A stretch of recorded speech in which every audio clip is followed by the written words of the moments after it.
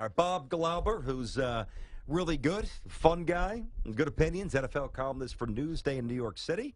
What's happening, Bobby? How you been?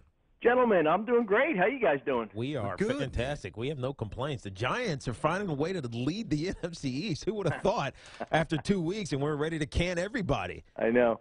I tell you, if I've learned one thing over the years in covering this league is that things change, and sometimes on a weekly basis, certainly on a monthly basis, and there's no better example.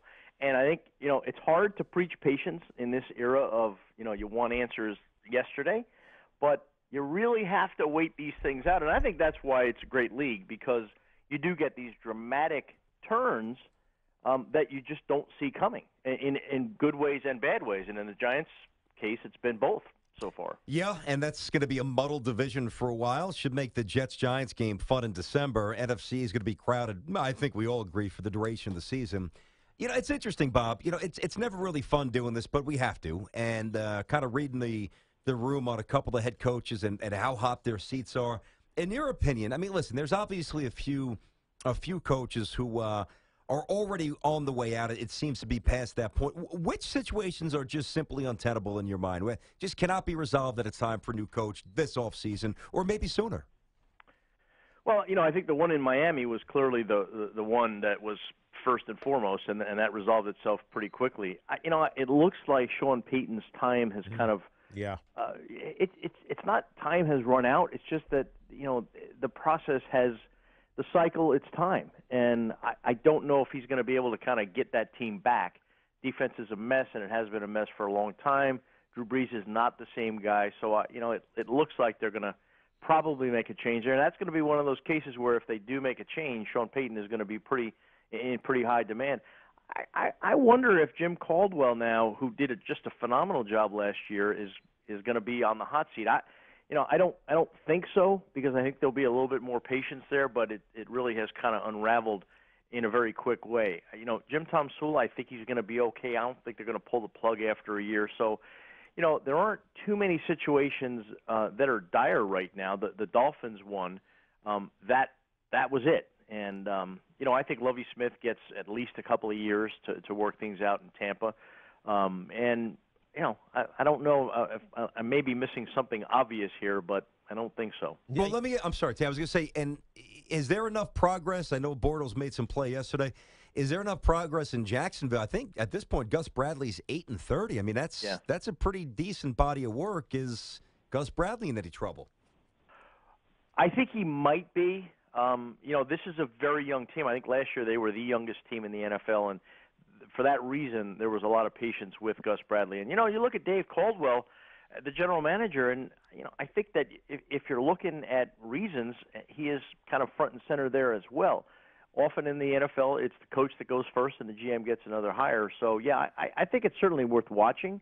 Bortles had a good game yesterday, but the team overall, they take one step forward and 4 steps back. And, it's not good for progress and certainly not good for head coaching security. Yeah, when you look at head coaching security early on in the season, because of the condition that seemed to be developing between his quarterbacks, Mike Pettin in Cleveland seemed to be on an early hot seat, and as well as his general manager and Farmer. But they seem to have stabilized it a little bit. Maybe it's because the division, other than the Bengals who are undefeated, feels kind of average.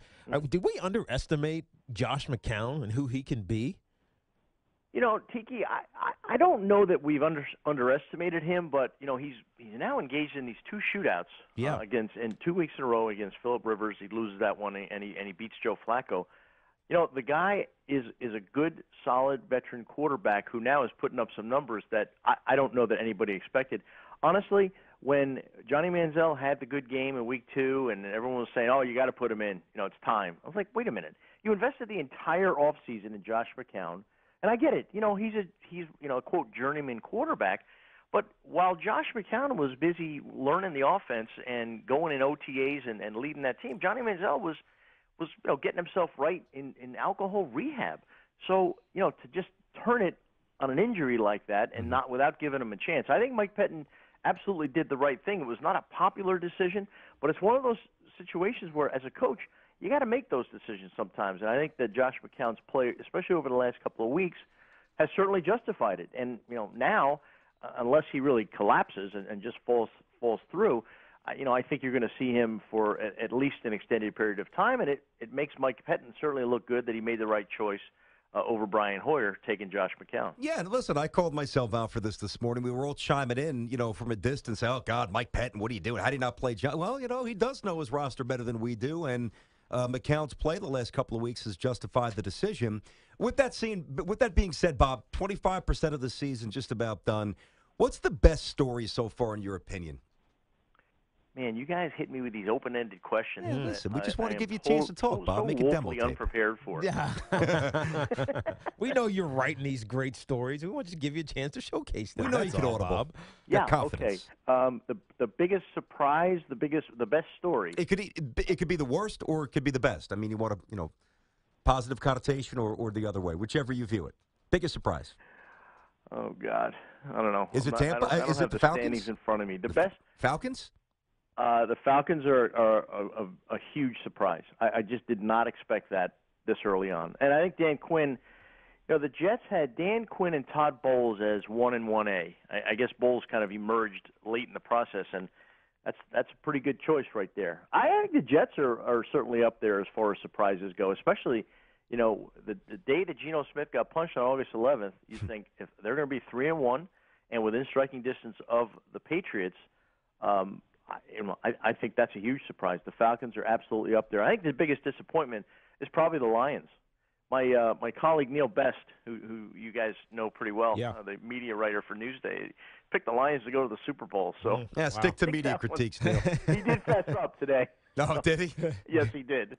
He saw the error of his ways. The team that they played, though, after column number 2,000 about Francesa, he finally fessed up. Yeah, that's all he writes about. The team they played, the easiest Bob, job in the world. The Arizona Cardinals. I know they've lost the game, but I would posit that they're right up there with the undefeated teams still left because they played so well for a lot of the games this season. They really have, Tiki. And I tell you what, when I look at the Cardinals this year, I look at them differently than I did, say, coming into the season. A couple of questions on defense. Carson Palmer coming off the knee injury, how would he react to that? But they're playing, not just good football, but they're playing great football. I know they stumbled last week, but, that happens over the course of a season. Bruce Arians is an awesome coach, and I think we're all lucky to have him as a coach at this point in his life and in his career because he doesn't give a darn about what he says right. and how he acts. He just knows that he operates by the courage of his convictions. And when you're a young coach, sometimes you just kind of dial it back a little bit. But Arians is just full throttle, and he's got the team believing in him. And I think he's right when he says that he has never worked with a quarterback at this point in his career the way Carson Palmer is. Right now, Carson Palmer to me is the comeback player of the year. And I don't know that it's close for second at this point. He's been really good, and he has been since minute one with Bruce. Bob, good catching up. Been a while. Bob Glauber, Newsday here in New York City. Hey, next time, specific questions, man.